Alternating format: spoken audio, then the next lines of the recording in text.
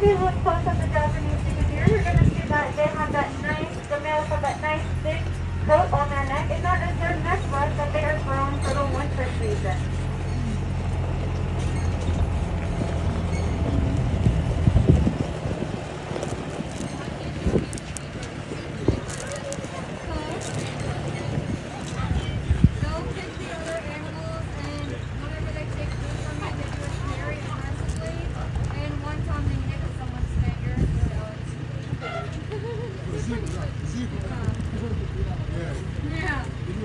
This is your first feed stop, so y'all can feel free to feed anything other than the zebras.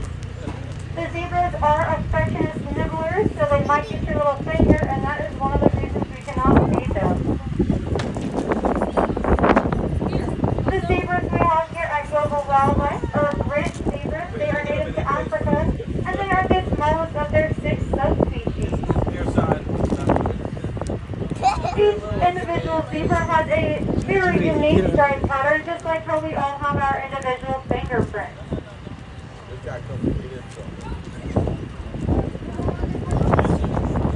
A group of zebras is called a dazzle because they have a dazzling effect on their predators, so the predator won't know where to attack, because they don't know which one is the front, which one's the back, or where any of the animals are. They just see a big blur.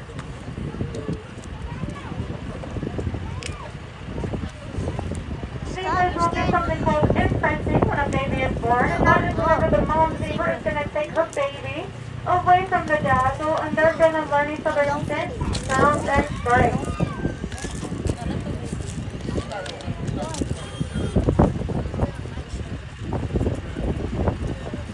Alright everybody, that was a one off, so I think we're going to move up a little bit, so I need everyone to stay seated.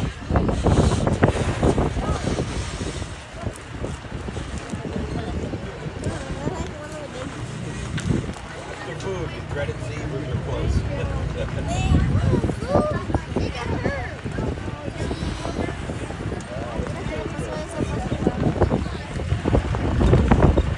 Coming up on the right side of the wagon, these beautiful tan animals with stars on top of their head are the Cape Elands, and these are the professional cup stealers.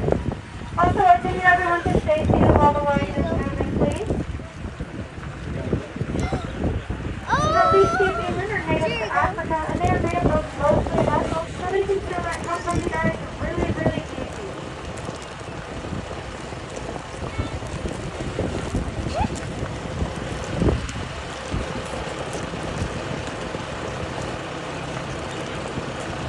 Now, both the male and the female Cape Elands do have horns. The females have longer, skinnier horns, and the males have thicker, shorter ones. Another way to tell the male apart from the female is the male has a little patch of hair in between his horns, and the females do not.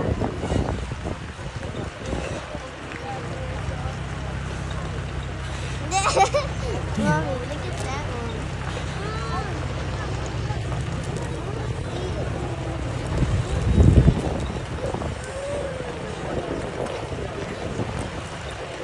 Now, if you look at the Cape Elands, you're going to notice they have a skin appearance, but some of them are darker.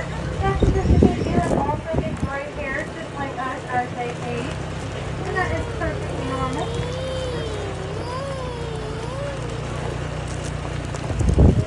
Wagon 3, please do not feed that zebra.